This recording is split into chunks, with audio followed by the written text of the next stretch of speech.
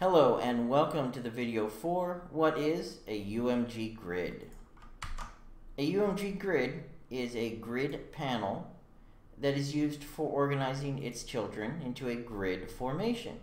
As you can see in this example, I have 5 images as children and they form an X pattern. The grid panel itself has only 2 values that you can change. The column fill, which is a ratio of how much each column will fill out of a total, and the row fill, which is the same for the rows.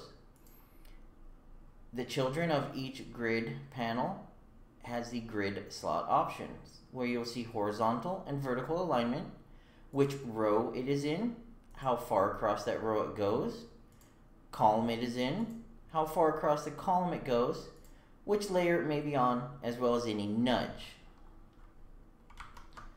For more information on how to use the UMG grid panel, please see the How Do I Use the UMG Grid Panel video.